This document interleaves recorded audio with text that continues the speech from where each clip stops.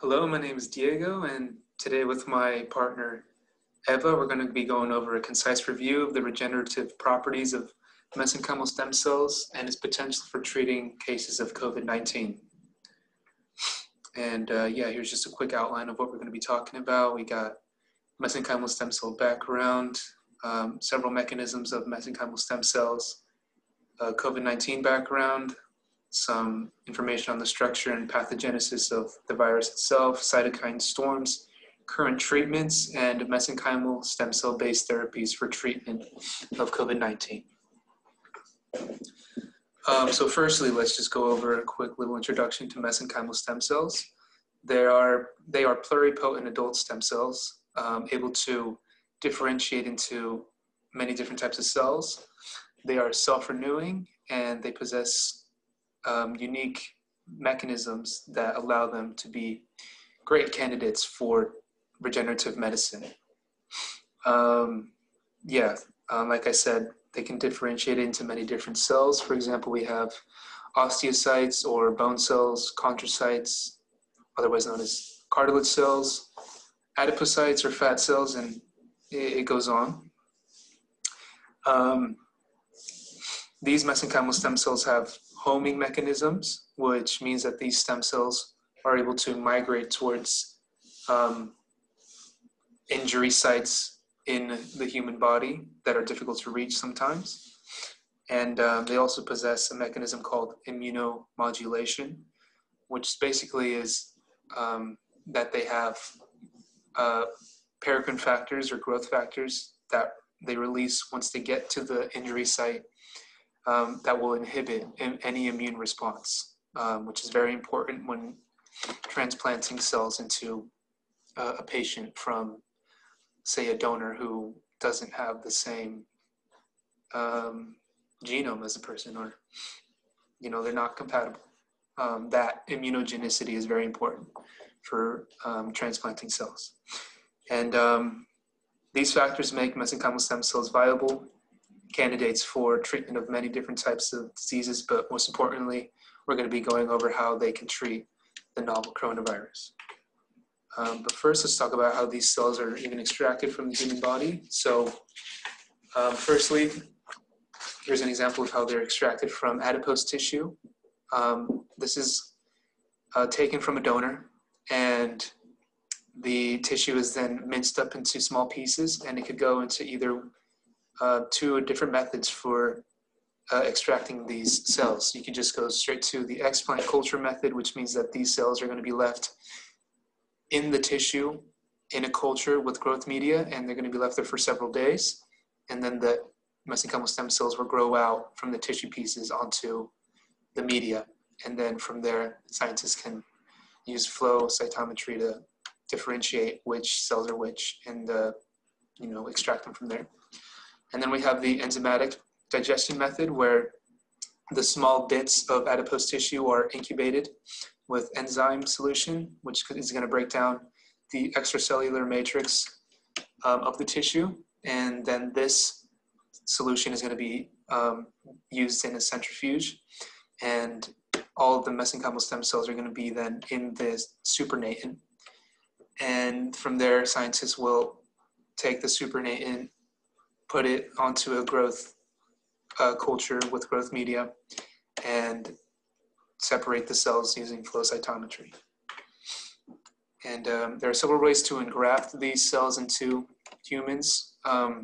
There's the systemic delivery, local delivery, and not pictured in this figure is through scaffold construct. So in systemic delivery, the stem cells can either be inserted intravenously, intra-arterially, or through inhalation via the lungs. In local delivery, these cells are going to be administered through topical compounds, injected or not injected, over the skin or injected into the subcutaneous skin layer. And an important factor for mesenchymal stem cells is their ability to differentiate into many different types of cells.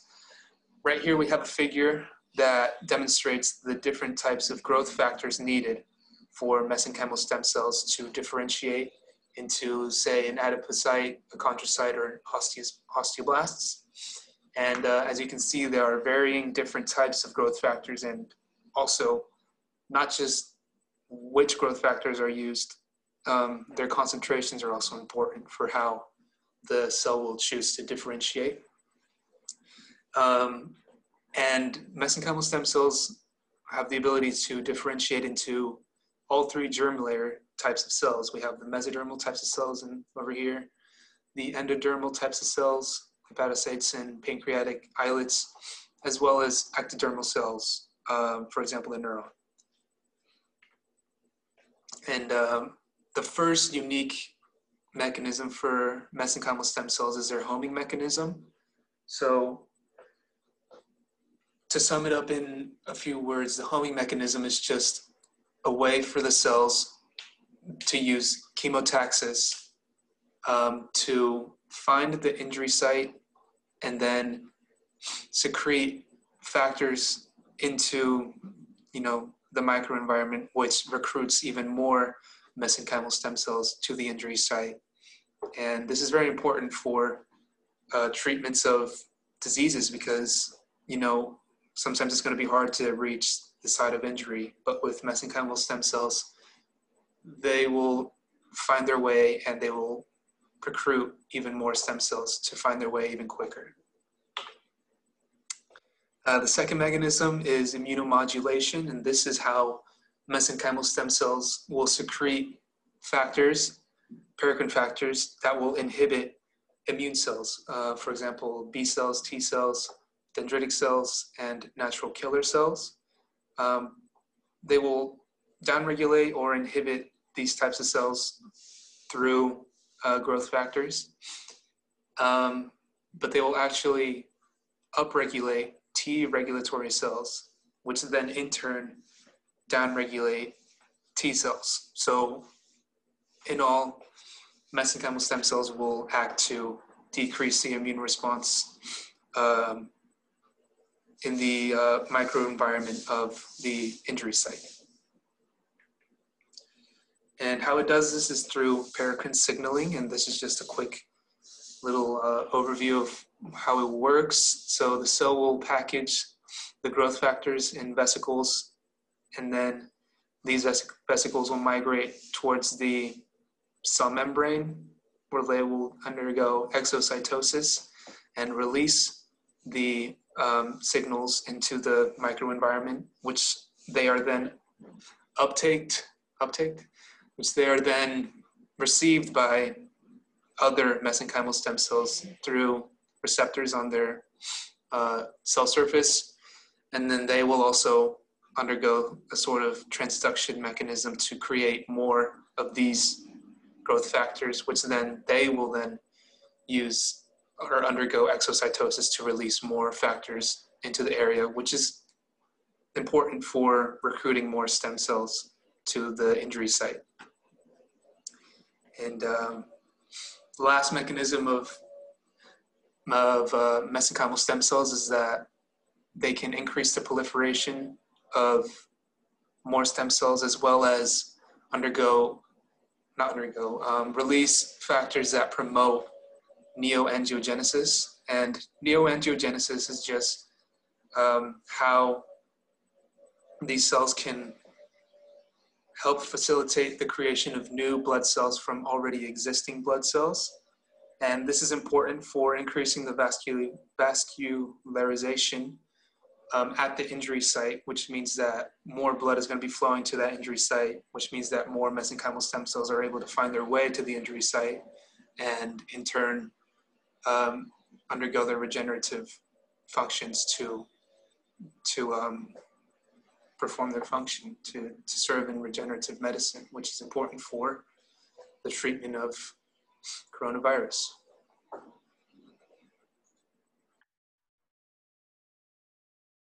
As discussed, given the many benefits such as self-renewal, varied potency, and the ability to differentiate into multiple lineages, MSC-based therapies have been studied extensively for multiple diseases. MSCs are safe and effective and have been shown to treat graft versus host and systemic lupus disease. which are both immune disorders. Currently, the COVID-19 pandemic is a global threat, and MSC therapies have been tested to treat the effects of the novel coronavirus disease. COVID-19 was considered a global pandemic by the WHO on March 11, 2020. Currently, there are 13.9 million total reported cases in the United States and 184,000 total deaths. Worldwide, there are 64.3 million cases and 1.49 million deaths. Cases continue to rise as well as the death toll due to lack of containment of the virus. Coronavirus disease is caused by the infection of the severe acute respiratory syndrome coronavirus 2 or SARS-CoV-2. Previously identified coronaviruses include SARS-CoV-1 and MERS-CoV, which both caused outbreaks in Guangdong, China, and Saudi Arabia. SARS-CoV-2 and SARS-CoV-1 are 79.5% related and also have the same receptor, angiotensin converting enzyme 2 or ACE2 to infect humans. SARS-CoV-2 and bat coronaviruses are 96.2% identical, and that is why it is believed that bats are the natural host of coronaviruses. People may be asymptomatic or they possess symptoms such as fever, cough, shortness of breath, and fatigue. SARS-CoV-2 is an enveloped, non-segment, positive-sense RNA virus. It has a diameter of 65 to 125 nanometers. It is composed of various proteins, which include the spike protein, and is a glycoprotein that is composed of two subunits and attaches to the ACE2 receptor of the host cell. Nucleocapsid proteins and small envelope proteins interfere with immune responses. The matrix proteins are transmembrane proteins that deliver nutrients and are used in the viral assembly, which happens at the cellular membrane of the host cell. Other unknown molecules serve as cofactors.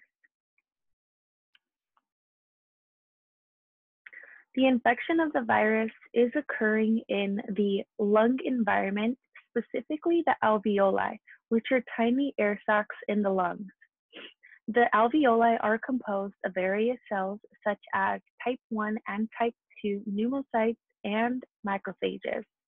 Specifically, the type 2 pneumocytes are being infected, and this starts off with the pathogenesis of SARS-CoV-2 by the recognition and binding of the spike protein of the virus to the ACE2 receptor of the host cell. The virus then fuses to the cellular membrane of the host cell and enters the host cell. There, it releases its RNA genome to the host cell and hijacks the ribosomal machinery of the host cell, where it transcribes and translates a viral polymerase protein that then translates various proteins that make up the virus, such as M proteins, spike proteins, nucleocapsid proteins, which are all assembled into a new mature virion. This mature virion is then released outside of the host cell back into the alveoli through exocytosis. Once there is a buildup and accumulation of SARS-CoV-2 in the alveoli, this can cause extensive damage to the host cells.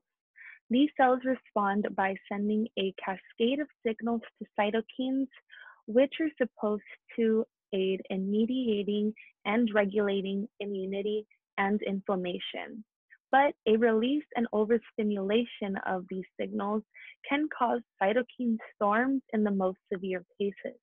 An influx of cytokines, such as IL-6, can have detrimental effects, such as the membrane between the alveoli and the blood vessel to become more permeable. This causes plasma from the blood vessel to enter into the alveoli and accumulate. This causes the gas exchange between both barriers to weaken. Also, septic syndrome can occur when cytokine storms happens in other parts of the body, and this can ultimately lead to multi-organ failure and death. Currently, there is no cure for COVID-19, although there is an antiviral drug that is injected into the vein which blocks the virus from reproducing. This is used to treat patients in hospitalization. It has been a race to save the lives of many people infected by COVID-19, especially the most critical patients.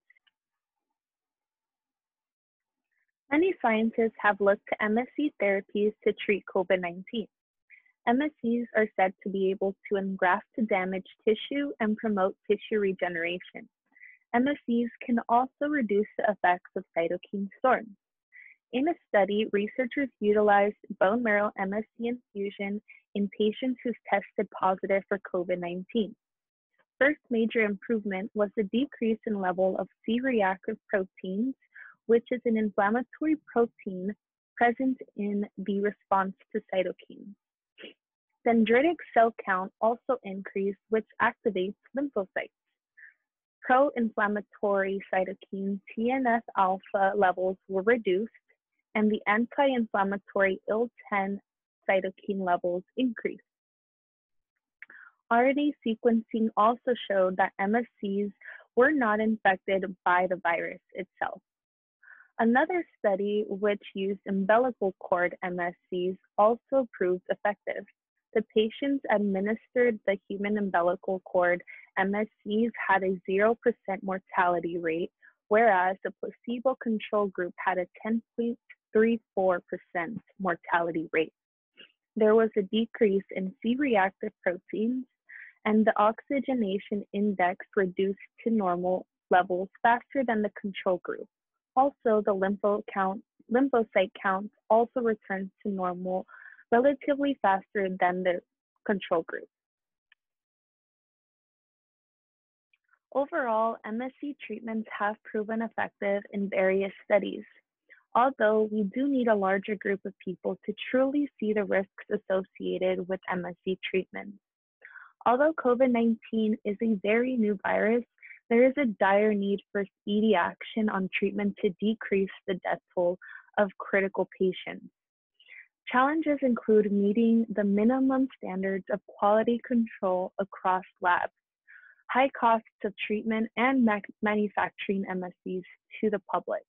Advancements in technologies will lead to MSCs being a popular mode of treatment in the future. Currently, there are only 10 approved MSC products, but MSC have market potential for regenerative medicine to be approximately $170 billion by 2020. There is a low risk of tumor development, and there are no ethical issues with MSCs, making MSCs-based treatments very promising in the near future.